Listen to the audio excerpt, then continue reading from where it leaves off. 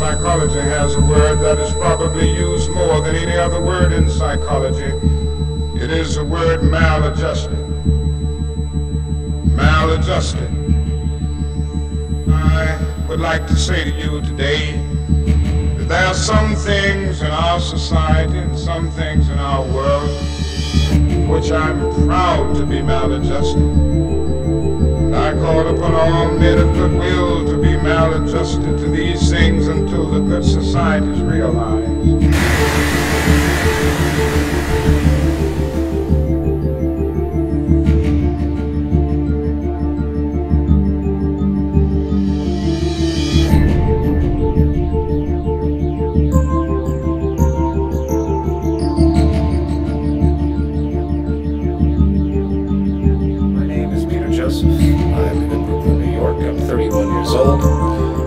Independent filmmaker, and I suppose the de facto founder of an organization called the Zeitgeist movement. As far as my background, I was born to what I consider to be a middle-class family. My father is now a retired postal employee, and my mother is a retired Child Protective Services employee. In fact, a lot of my social dispositions on society, I think, might come from the experiences I had listening to the stories coming from my mother.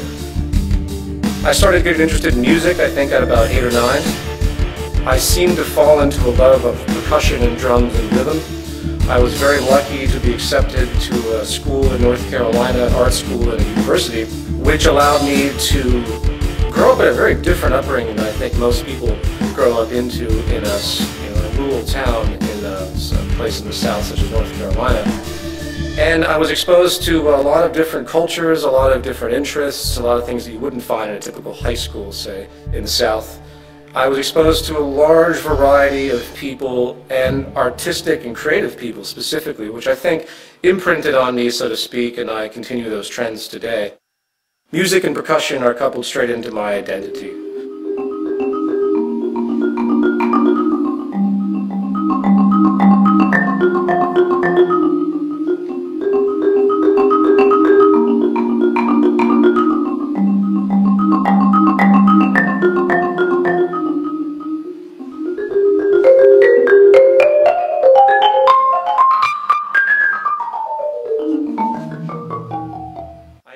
At the moment that it became something more than just a film phenomenon, that my life would likely change dramatically, which it has.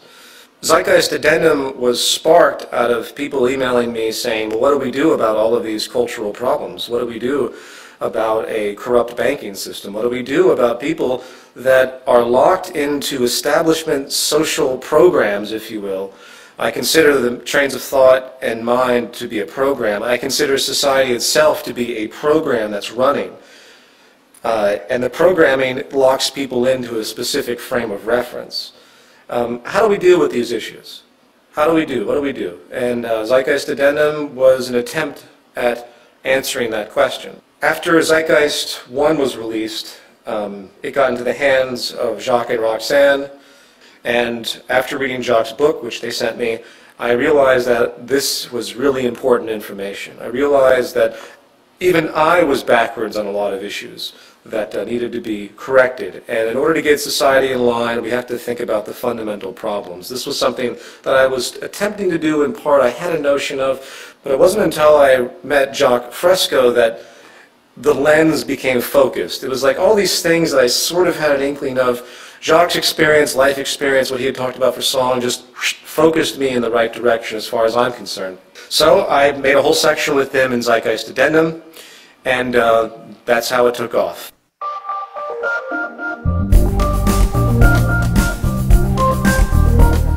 A society without a vision of what the future can be is bound to repeat past errors over and over again. This brief video will outline a vision designed to avoid old mistakes. This vision of efficiency, sustainability, and intelligent planning can lead us into a world of unlimited human potential.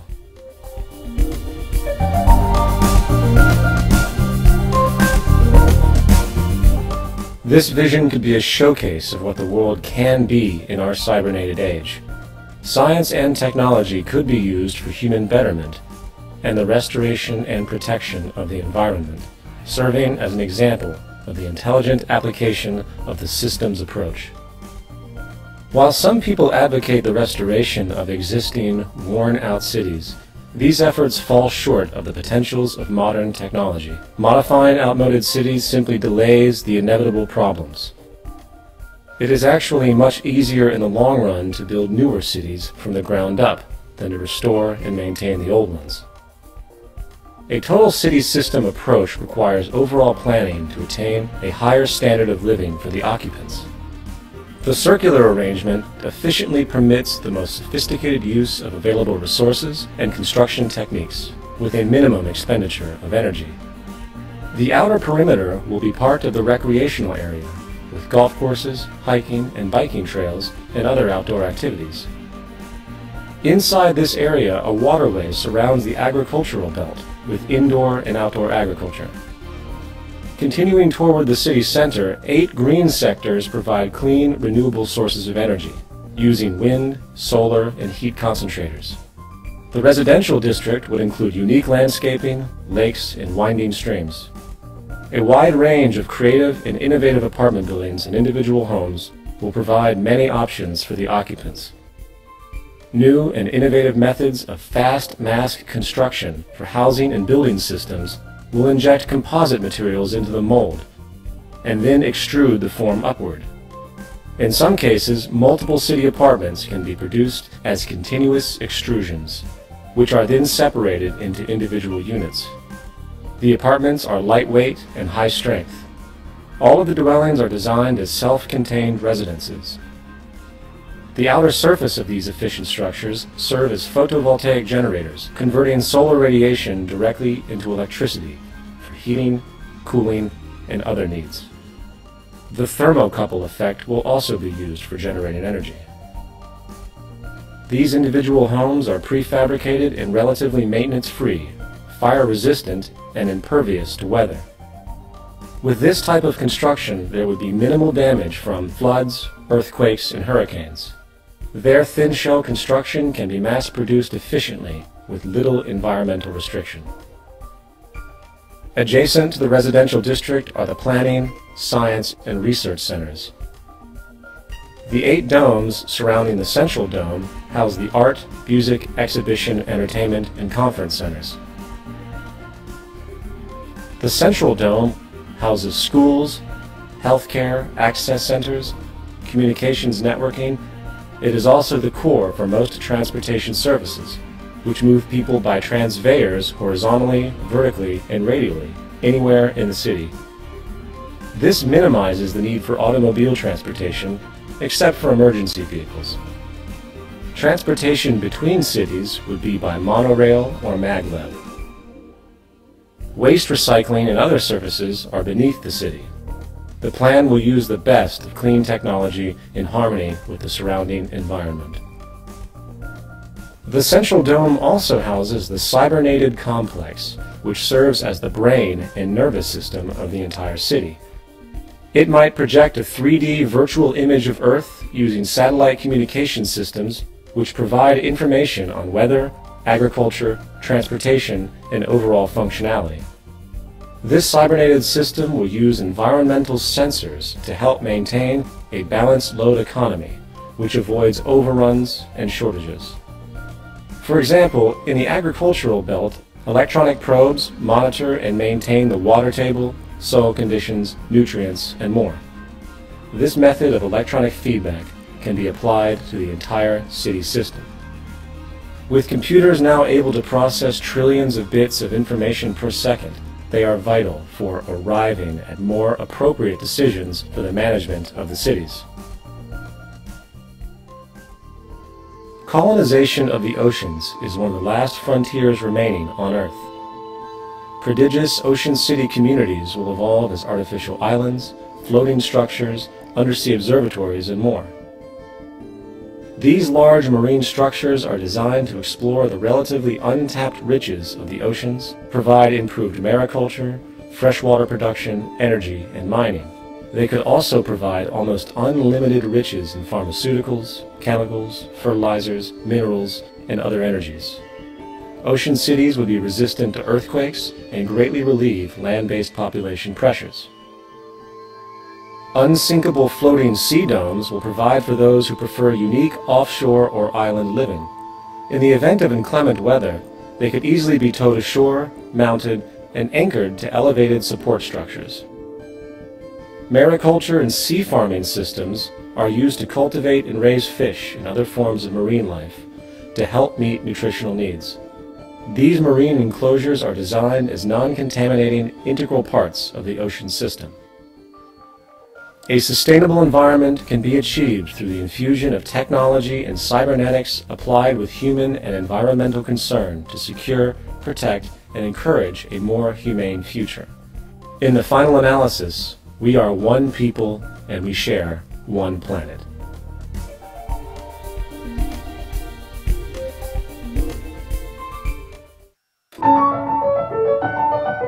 Anyone that chooses to challenge establishment orthodoxies, traditional worldviews, not to mention the system that we live in, sets themselves up for venomous attacks.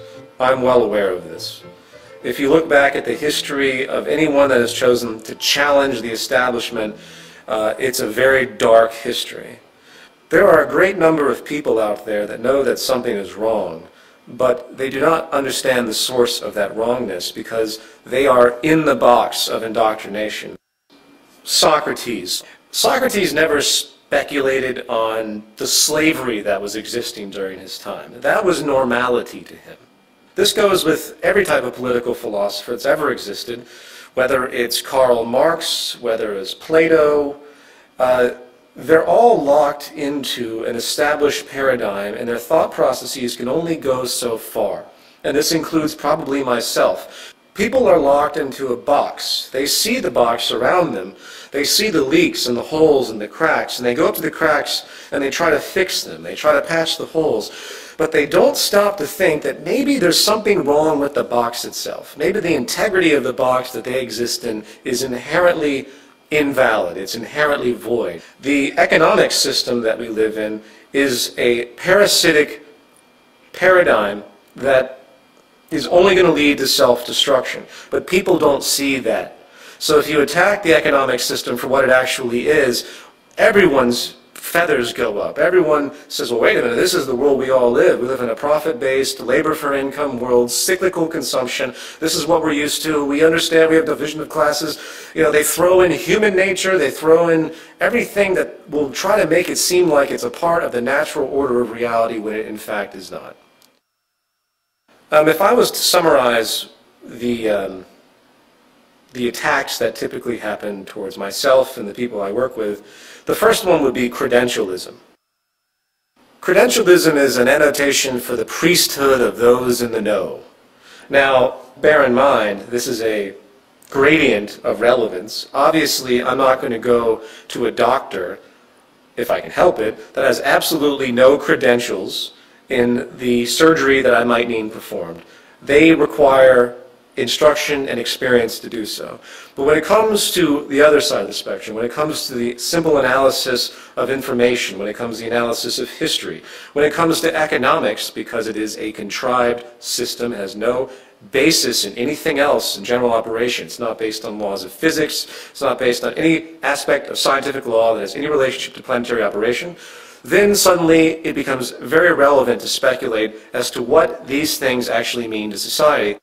It's a double-edged sword when you get a master's, bachelor's, PhD in a particular medium, because think about what you're actually doing. You're going through a curriculum that's been completely established for you by the institutions that have existed prior. When it comes to social things, and have a great deal of subjective variance, you lose objectivity in that sense, because you're literally indoctrinated into the beliefs that are presented. To get a degree in economics, which is probably the most wasteful thing you could possibly do, is to be completely indoctrinated into the idea that what you're studying is actually a science and actually has some type of relevance to anything. So when I get emails from PhDs in economics that try to debunk the aspects that we talk about, it becomes quite clear to me that the reason they have such an objection is really an emotional one. It isn't an objective aspect. They have culminated an identity to themselves because of their belief system, and for me to take that away from them, to debunk their ideas about economics, is to take away their identity. It's easy to point out that some of the greatest minds that have contributed some of the most powerful inventions to our world have come from non-establishment institutions, have worked on their own, they've done their own study, they've guided their own direction of information. They didn't just sit in a classroom and take in the rote information, do the step-by-step processes as oriented by the establishment, and then grab their diploma and degree, and hey, now I'm an expert in a given field.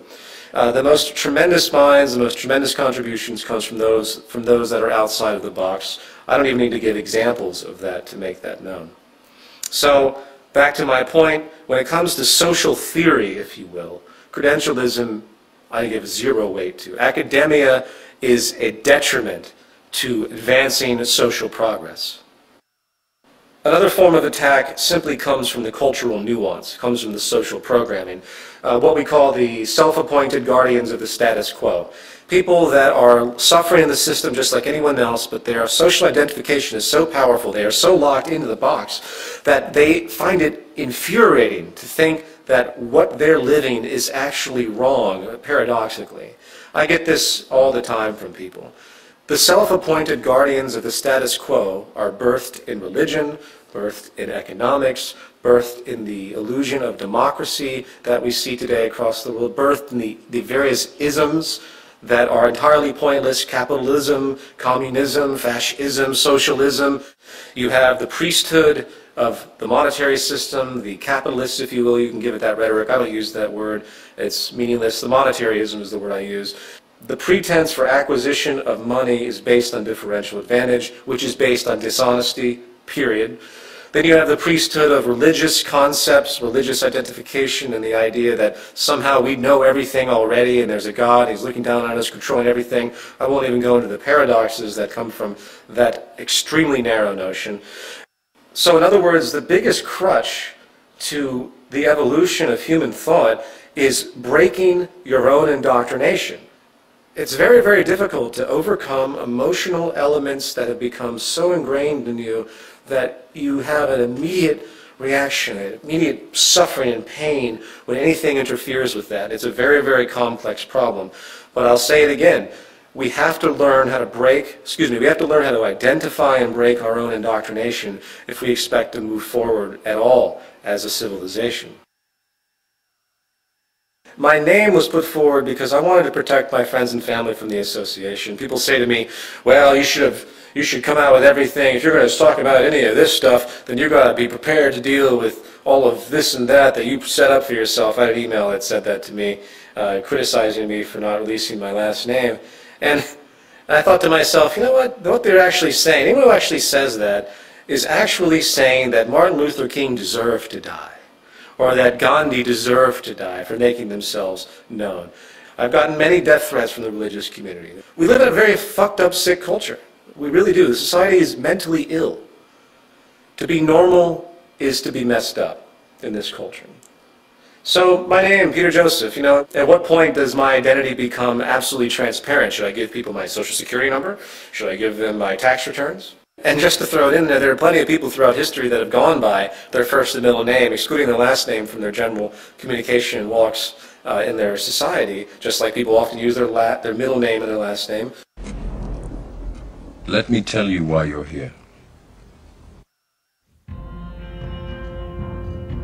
There's something wrong with the world. You don't know what it is, but it's there, like a splinter in your mind. It is the world that has been pulled over your eyes to blind you from the truth.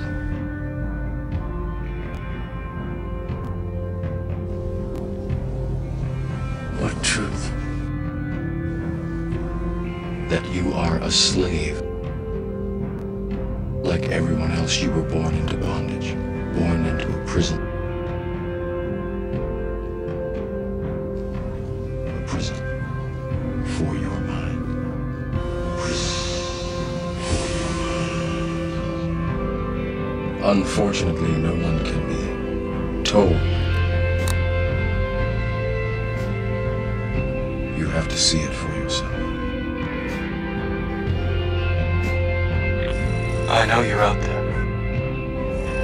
I know that you're afraid. You're afraid of change. I don't know the future. I didn't come here to tell you how this was going to end. I came here to tell you how it's going to begin. And I'm going to show these people what you don't want them to see. I'm going to show them a world. A world without rules and controls, without borders or boundaries. A world where anything is possible.